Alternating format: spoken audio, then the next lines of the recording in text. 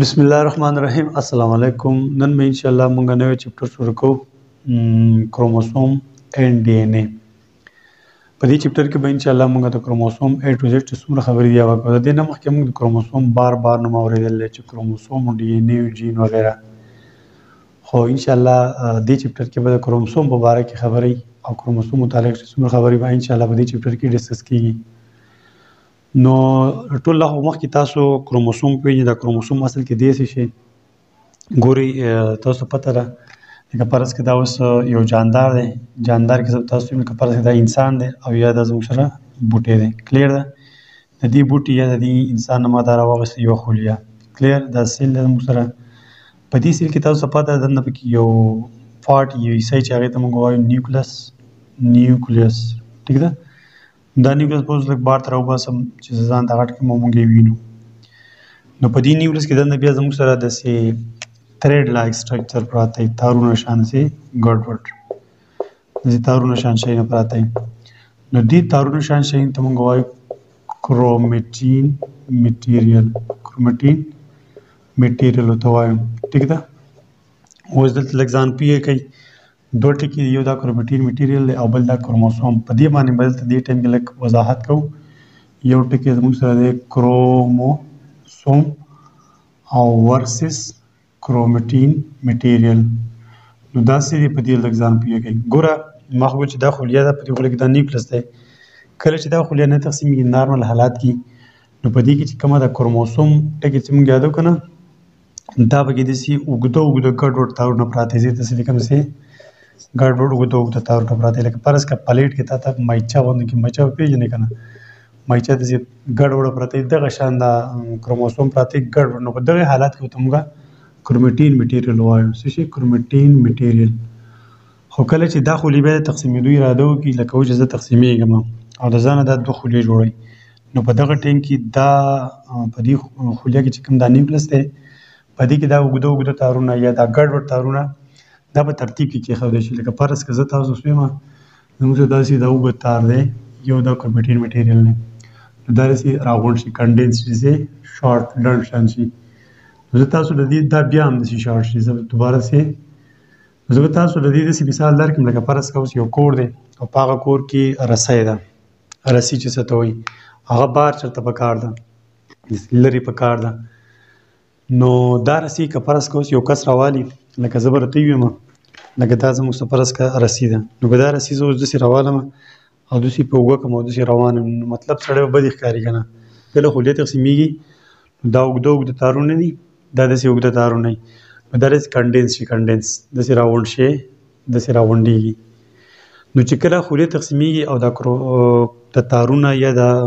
رنګینه پارټس دا چې کله راغونډ شي او داسې شان سټرکچر جوړ کړي، داسې شان سټرکچر. ټیک ده؟ نو دې ته بیا موږ کروموسوم وایو. ګوره بیا ورته وګورئ، خولیا ده، خولیا نارمل ده، لکه تقسیمېږي نه. په دغې حالت کې چې دا کومه تھریډ لایک سټرکچر پراته وي، دغې ته موږ کرومټین میټیریل وایو. خو چې کله دا خولۍ تقسیمېږي دا کرومټین میټیریل اوږده تارونه وي، نري تارونه وي، بلکل نري تاري. نو دا به داسې لکه کنډینس کېږي، کویل به کېږي. کویل دا ټکي اوس یاد ساتئ، COIL کویل. مطلب کویل دی ته وایي چې دا اوږد تار دی، لکه دا ما راغونډ کړو که نه، داسې دا اوږد تار دی. دوباره ته وګورئ، دا داسې ما شارټ کړو، لنډ مې کړو.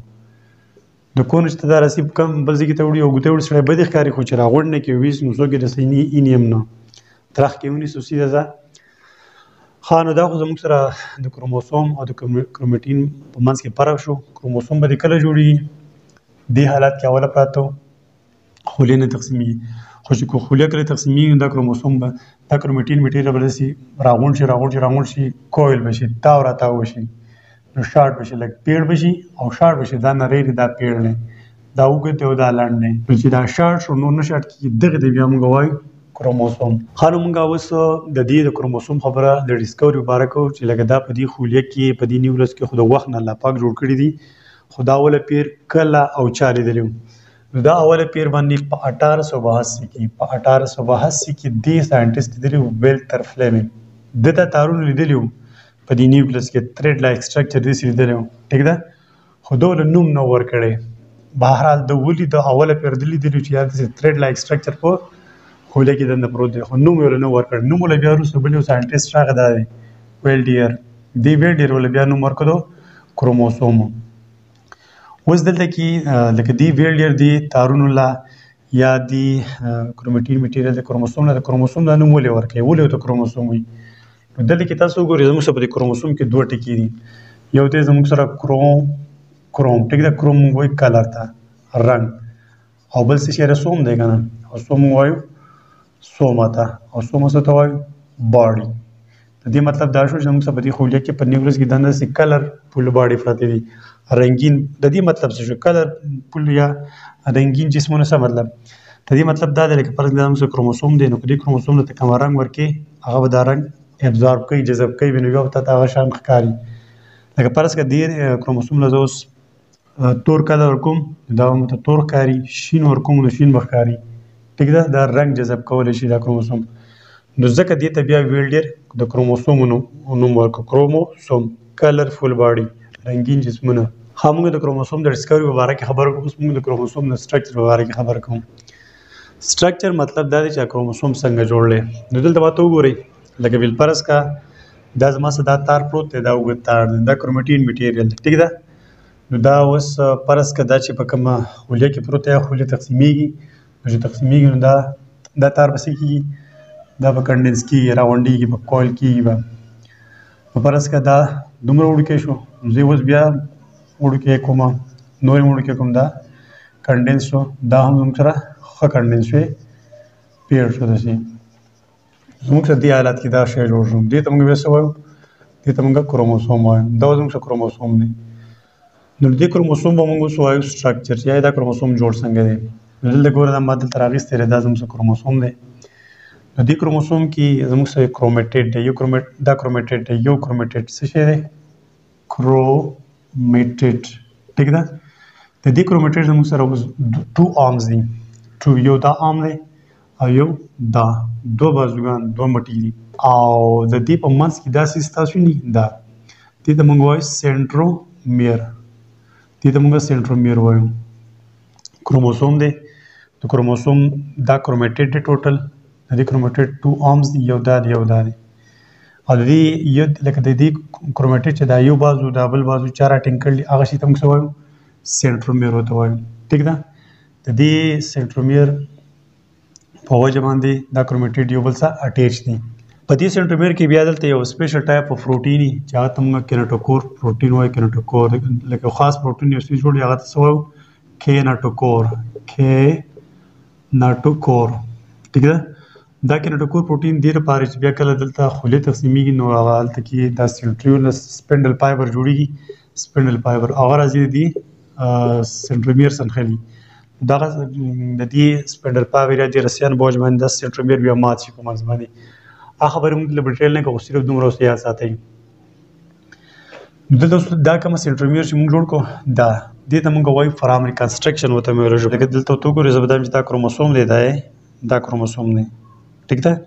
نو که تاسو وګورئ دا ځای کې داسې بار ته وتې راوتې دي او دا ځای کې داسې لږ ډول شان دی دې ته موږ کنسټرکشن وایو. نو دلته سنټرومیر دی نو دې ته موږ وایو فرامري کنسټرکشن ټیک ده. اوس په بعضې کروموسومو کې مثلا دلته کې بیا یو سیکنډ کنسټرکشن وي بل داسې وتی شانس دی داسې دلته ما دا جوړ کړی نو دې دویم ځای کې ته موږ وایو سیکنډري کنسټرکشن. دې سیکنډري کنسټرکشن ته بیا موږ د نیوکلر ارګنایزر ورته وایو نیوکلر ارګنایزر. د نیوکلر ارګنایزر څه مطلب دی لکه دې ځای نه بیا زموږ سره جوړېږي نیوکلیولس ته جوړېږي. ګوره دا خوليه ده په دې خوليه کې دا نیوکلس دی او په دې نیوکلس کې بیا د بل یو ورکوټه شان پارټ جوړېږي چې هغه ته موږ څه وایو نیوکلیولس ورته وایو. هغه د جوړېږي دا کوم ځای کې د جوړېږي هغه د کروموسوم د فرامي کنسټرکشن نه بلکې د دې سیکنډري کنسټرکشن نه ده سیس جوړېږي دې ته ځکه موږ نیوکلر ارګنایزر ورته وایو ټیک ده. د دې نه علاوه بیا دلته کې د دې کروموسوم باندې دلته یو بس خاص علاقه ده دې ته موږ سیټلایټ وایو سیټلایټ ټیک ده.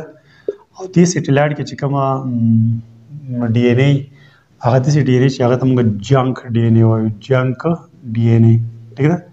جنک ډي ان اے دا دی چې مطلب دا یوزلیس ډي ان اے دی دا داسې ډي ان اے چې دې مطلب څه پروټین وغیره دا نشي جوړولی. سیټلایټ خبره خو دا وشوه او بیا د دې کروموسوم په آخري سر باندې په آخري ټپ باندې یو خاص علاقې ته تو ګورې لکه فرض کړه دا زما بل کروموسوم دی دا کروموسوم دی دلته کې په آخري سر باندې دلته کې یو خاص ځای ده ټیک ده دې ته موږ ټیلومرز وایو ټیلومرز د دې ټیلومرز دا کار دی لکه فرض کړه یو کروموسوم ده د بیا بل کروموسوم یې کنه نو دا بل کروموسوم سره دا اټیچ کېدو دی دا ټیلومرز دا کروموسوم د دې ټیلومر په وجه باندې دا سرونه یو بل سره نشي اټیچ کېدای دس از ټیلومرز دې ته موږ ټیلومرز وایو خدا زموږ سره د کروموسوم د ډسکوري او د سټرکچر په اړه خبره شو لکه دا کروموسوم دی د دې کروموسوم دا کروماټیډ دی د دې کروماټیډ بیا 2 آرمز دی یو دا دی نو دا ام او دا ام مطلب بازو مټ دا سنټرومیر په مدد سره باندې شوی دی ټیک ده نو دې سنټرومیر دا کوم ځکه چې د کنسترکشن یا د ورننو د شان ځګې دي ته موږ فرامري کنسترکشن وایو فرامري کنسترکشن بیا به دلته بلې علاقه ده چې هغه ته موږ سټیلایټ وایو نو د دې عام او د دې سټیلایټ په منځ کې دا کوم ځګې دي ته موږ سیکنډري کنسترکشن وایو دا زموږ سره سټیلایټ دی او سټیلایټ زموږ سره یو داسې ډي ان اے دی چې هغه یوزلیس ډي ان اے دی او دغه یوزلیس ډي ان اے ته موږ جنک جے یو ان کې جنک ډي ان اے ته وایو لکه دا داسې ډي ان اے چې دا دغه نه جوړوي پروټین وغیره باندې شي جوړولی او دغه د دې یوزلیس ډي ان اے او د دې کروماټیډ په منځ کې چې کوم دلته دا ځای دی ته موږ سیکنډري کنسترکشن وایو دې سیکنډري کنسترکشن ته موږ نیوکلیر ارګنایزر وایو نیوکلیر ارګنایزر ته ځکه وایو چې دوی نه په دې خولې کې جوړېږي نیوکلیولس کلیر ده ګوره نیوکلس او نیوکلیولس دا نه شی دی دا خولې ده دا پکې نیوکلس دی او په دې نیوکلس کې چې کومه داسې معلومه دس از کالډ نیوکلیولس دا جوړېږي د چا نه د دې سیکنډري کنسترکشن نه دا شی جوړېږي ها او بیا د دې کروموسوم په آخري سر باندې دلته کې دا علاقه ده دې ته موږ ټیلومرز وایو د دې ټیلومرز دا کار دی چې دا کروموسوم لکه یو کروموسوم دا دی یو دا دی نو د دا سرونه یو بل سره د دې ټیلومرز د وجې نه اټیچ کیږي او دا ټیلومرز دا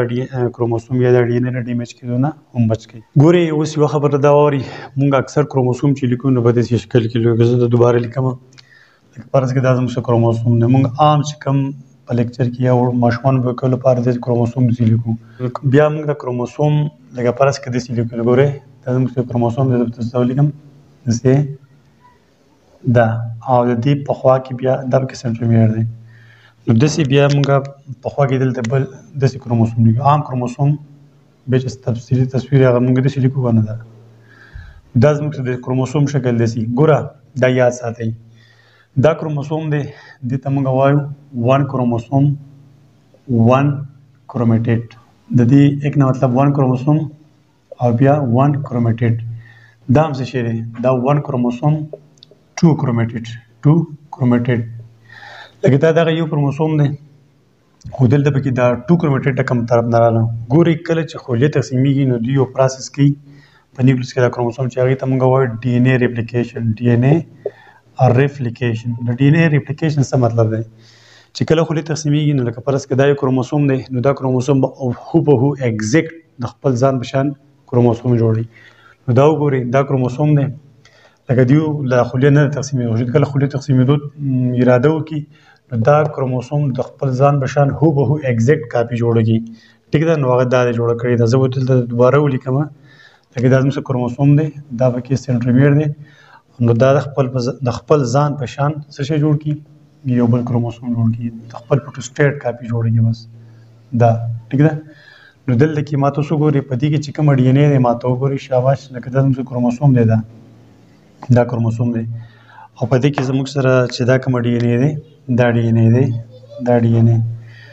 دا هوبهو پروټوسټیټ کو ده لکه اوس وګورئ دا زموږ سره خوا کې دې ځان پروټوسټیټ کو دا وګورئ دا زموږ کروموسوم دی